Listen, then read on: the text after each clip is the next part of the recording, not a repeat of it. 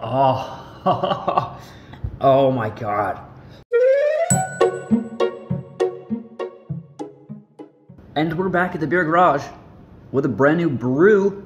Today we're going all the way to Bamberg, Germany, and we're revisiting one of my favorite smoke ale breweries, that is Schlenkerla, if I'm pronouncing that right. And we have a new one in. I've never had this before. I'm so excited to try it. We got their Schwarzbier, brewed with alderwood smoke. Alderwood smoke is gonna be nice and delicate, nice and sweet, nice and smoky. Sometimes it brings a little bit of bitterness. So again, I'm not gonna read anything about it. I'm gonna get the flavor organically in here instead of in here first. So let's get it into the glass and see what we get. Of course, we're repping the old school Nelk shotgun tool.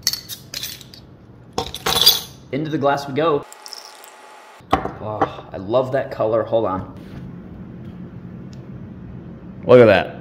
Nice dark, like almost porter-like color to it. One finger, mocha colored head. Very, very fine bubbles on that beer. Let's get the scent.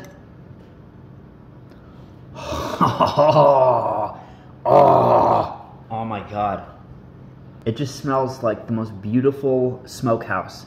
Like you drive by like a smokehouse smoking meats, and you drive by like their outside slow cookers. That's what this smells like. That, oh my God. You get the sweetness from that alderwood smoke, smokiness from it, the meatiness of it. It's not like liquid smoke. It's not like campfire smoke. I love it. I love it. Let's dive in. Cheers.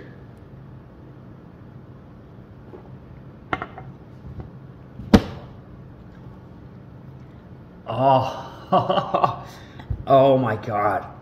Oh, guys, it's like you get of course, your dark, rich roasted malts, very vague hints of caramel and coffee just all throughout. And then you just go into that sweet smoked meats like you're at a smokehouse. And the level of smoke is perfect. Again, it's not a campfire smoke. It's that sweet alderwood smokehouse meat smoke. I can't rave enough about this. It's just so bold. It's so smooth. It's just, oh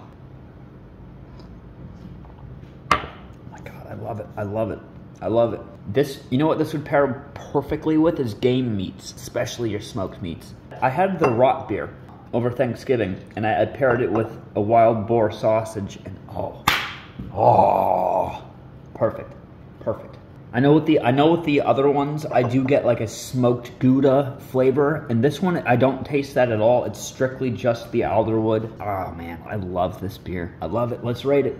Color. Can I just give this a 10 out of 10 across the board? I want to do that. I don't even need to think about it. This is a 10 out of 10. But hold on. Let's get the scent. Yeah, 10. Taste. Yeah. Flat 10, flat 10. This, oh, fuck. This needs to be framed in a display case. This is, oh man, guys, I can't shut up. Hey, in the comments, tell me to shut up. No, seriously, if you see this, fucking please get it and try it.